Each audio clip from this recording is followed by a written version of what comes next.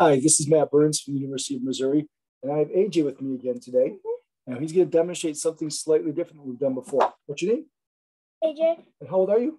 7. 7. What grade are you in? First grade. First grade. Okay, so this is an activity you can do for kids who are struggling readers in, kindergarten, first, second grade, etc. We're going to demonstrate how to do a phonemic awareness intervention using letters, even if the kid doesn't know the letters. Now, AJ knows the letters. That's okay. We're going to pretend he doesn't. So even if they don't, you can do it as I'm about to show you. It's a simple Elkonin box.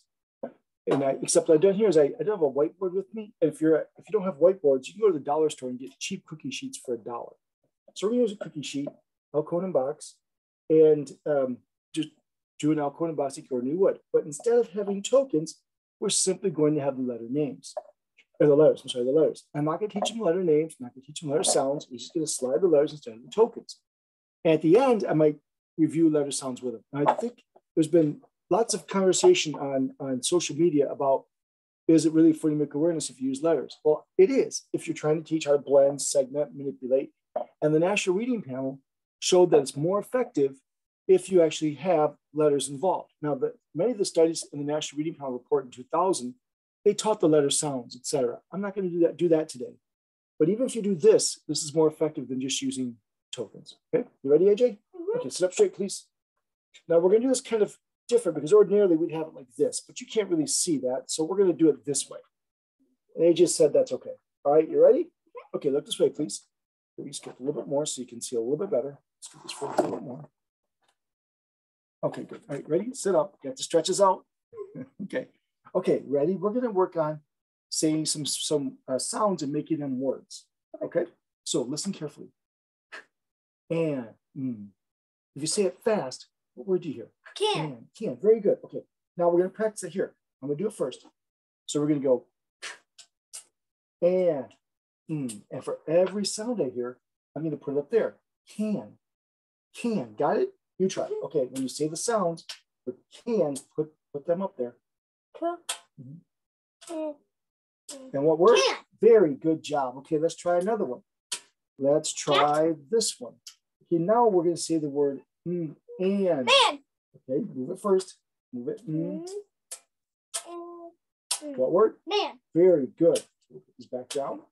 And now let's do, yeah, sure, we can do that one if you like. Okay, this is going to be, don't say the word yet. At. Slide them up. Slide them up. What word? Matt. Very good. I also did that whenever we were going downstairs. And let's do this one. Ready? Yes. Just don't say the word till after you separate it, okay? At. Slide it up. Say it. Oops, say it, please. Say it as you do it. This one. Oh, no. Grab it. Okay, put it right there.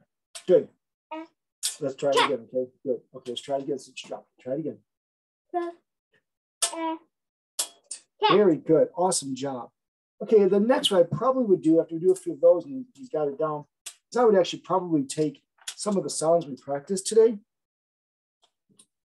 And I might just simply go through those real quickly with them. So this is M. M says, what sound? This is C. C says, what sound? Very good. This is A. A says, what sound?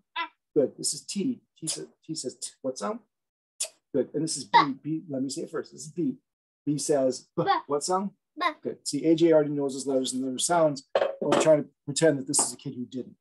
So that's how you could do a simple phonemic awareness Elkonin box by just infusing letters. And at the end, I'm still going to teach some letter sounds. Focuses on manipulating, or really blending and segmenting sounds, manipulating phonemes, not the letters. So this is a phonemic awareness instructional approach that just happens to use letters as part of the instructional material.